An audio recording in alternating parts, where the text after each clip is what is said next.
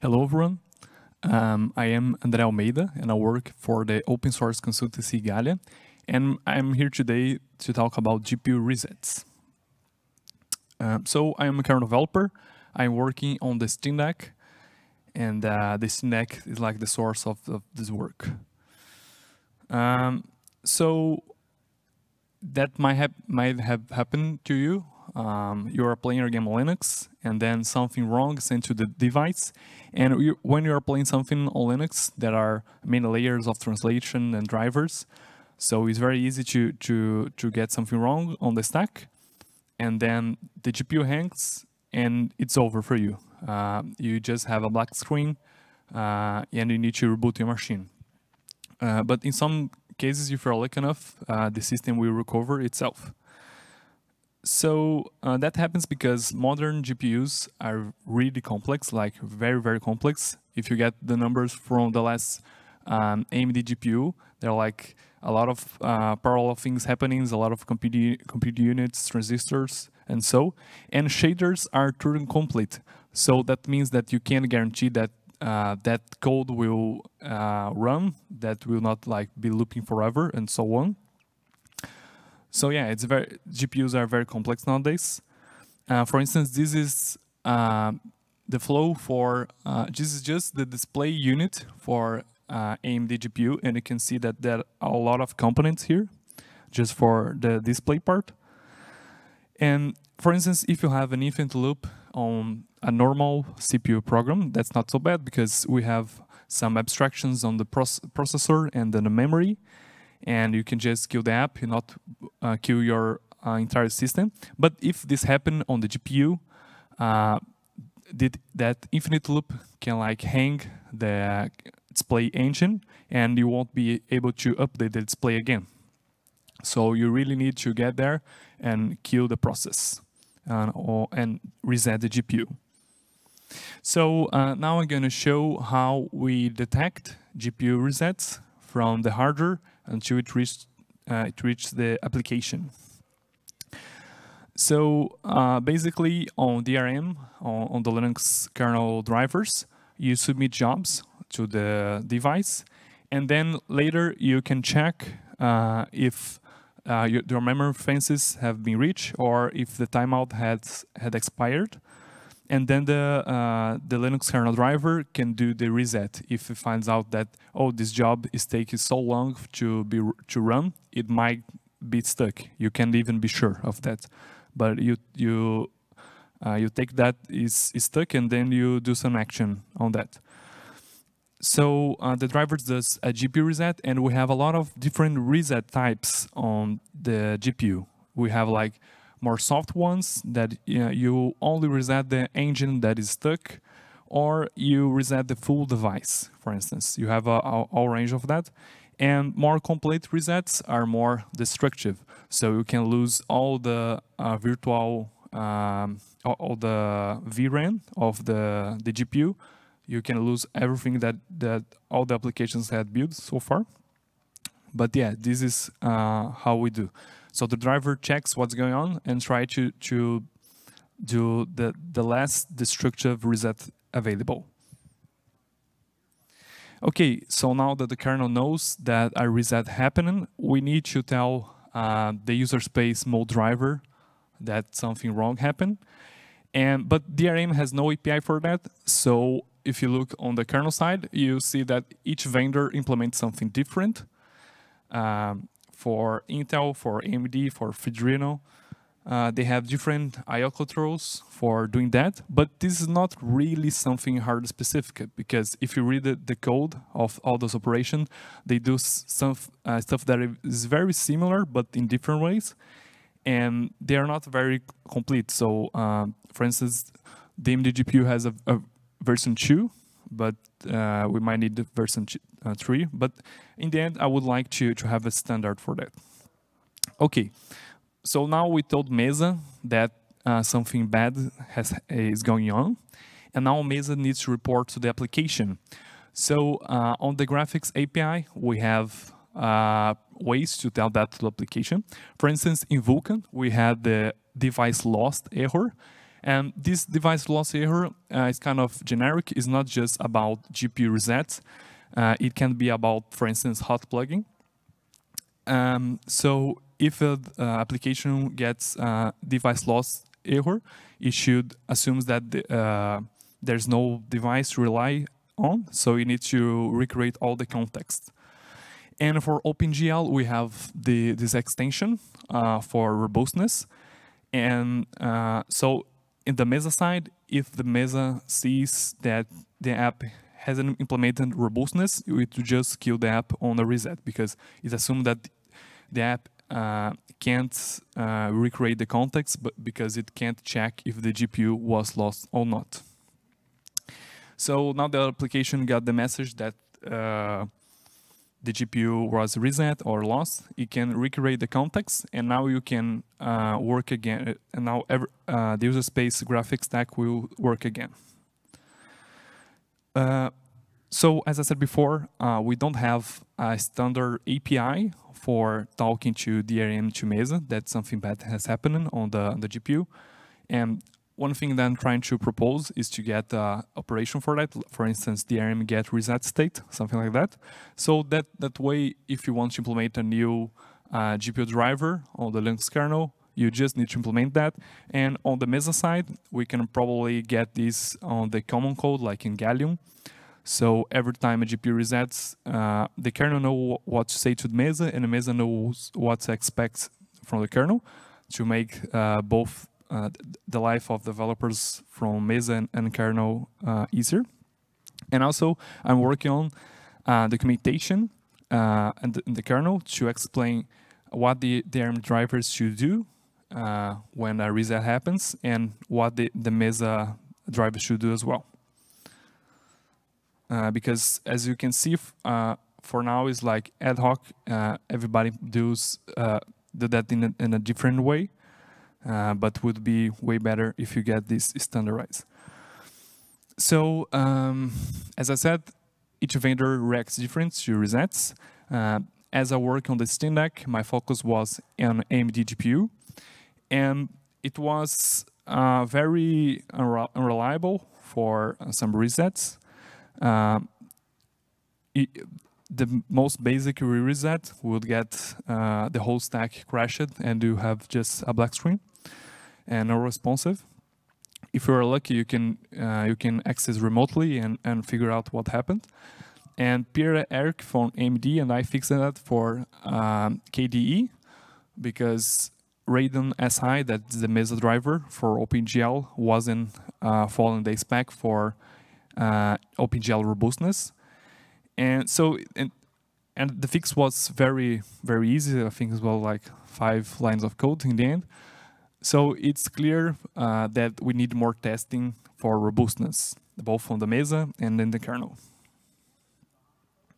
And one fun thing is that, like all other operating systems like Windows, they are more reliable than that, but because they have a lot of control on the graphical stack, they have like one compositor. They have APIs for that on the user mode and the kernel side. So they have a lot of more control, and so it's more reliable. But if we can standardize, we can be as reliable as them. And another thing that we need to fix on the GPU resets on Linux is that not only telling user space that their GPU reset has happened, but also tell user space what in the first place triggered that reset.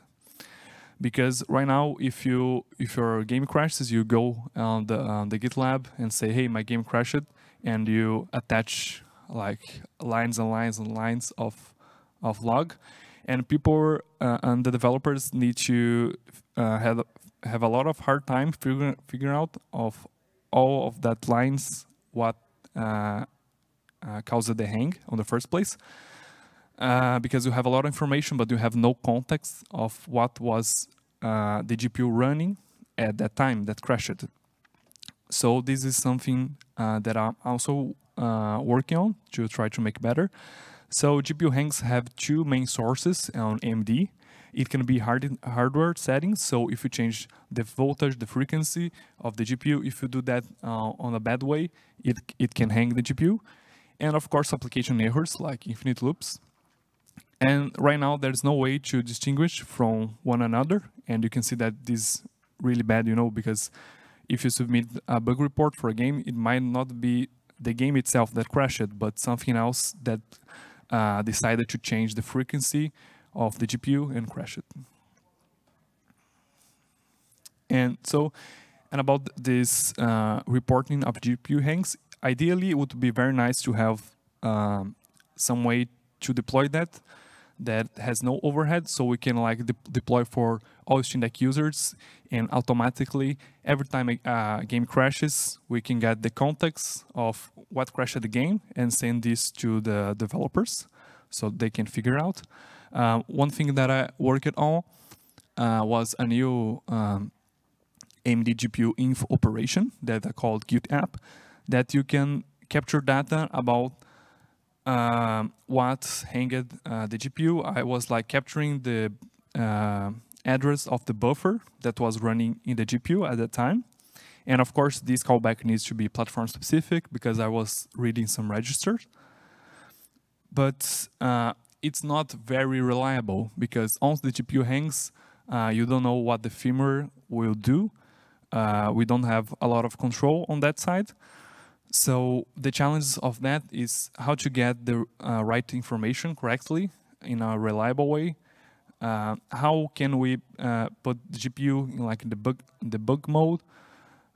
Because right now you have the debug mode for Mesa that will insert a lot of fancies, a lot of barriers, a lot of extra information that on one hand causes overhead to the game, and on the other hand, given that we serialize the buffers in a different way, we can even remove the bug that we are trying to find out, because now the application is running on a different way that was running on the non-debug mode. So the debug mode that we have right now, we can't deploy to all the users, and it's not very really reliable.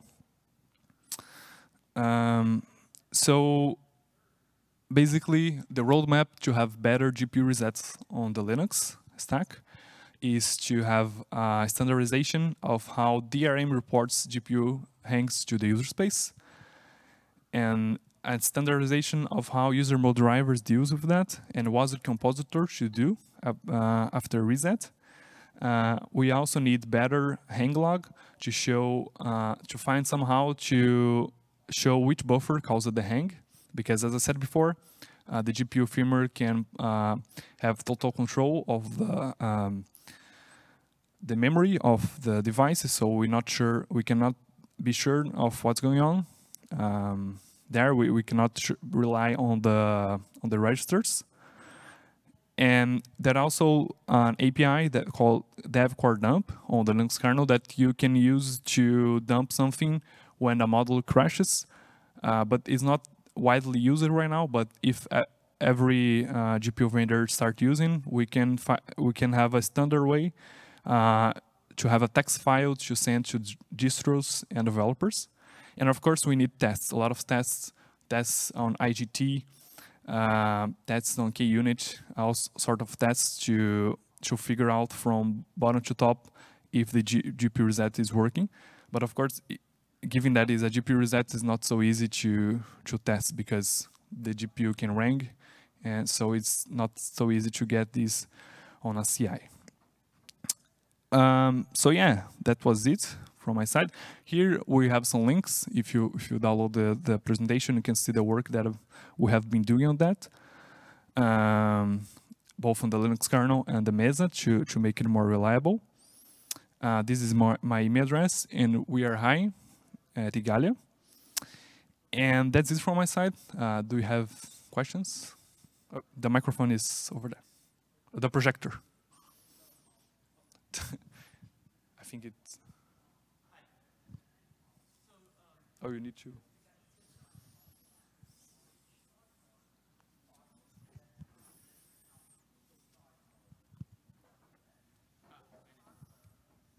Hello. So I heard you were saying the GPU hang and playing video games. I assume it's like graphical computation, but I thought GPU is not just used for games anymore. Since like AI training uses GPU heavily, does your solution apply to those scenarios or? Yeah, sure. So the question was if this work is not just about games, but for other like compute uses of GPU, right? Right. Because Yeah. I saw there was some DRM stuff in the context. I don't know if that's just specific to graphics or it's like in general. No, it's not really specific for graphics. Any kind of GPU work can hang the GPU, and this API that I'm like proposing is generic. Is just to tell user space that something bad has happened to the GPU. As I said, I'm more familiar with the game use case. I don't know how common is for AI or compute workloads to hang the GPU, but it can happen as well. So yeah, this DRM interface is generic. So you just need a user space to use that, to check that, and to do some action when it's get the message that the GPU was reset. And given that Vulkan is also used for compute, you can also, I think even this error code makes sense on this scenario as well. So yes, I think it would be very similar for both games and compute workloads. All right, thank you. Can you?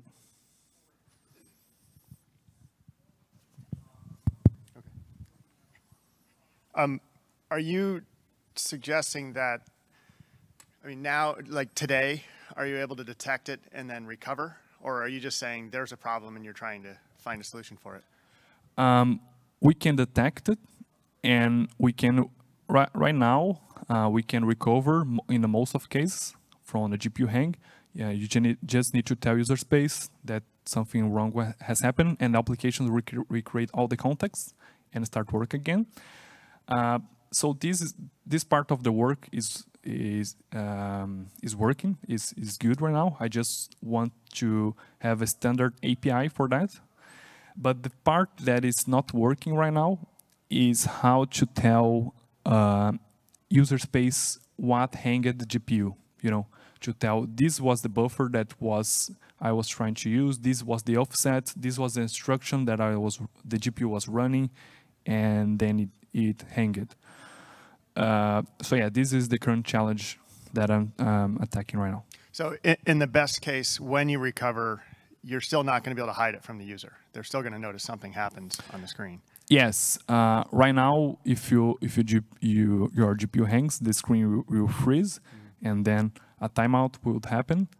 So this depends on your setup. But usually is less than 30 seconds, I think. It's all frozen, and then boom, everything he creates, and then you get back whatever you are using. But the Guild application probably won't be there anymore, will be killed. Cool, thank you.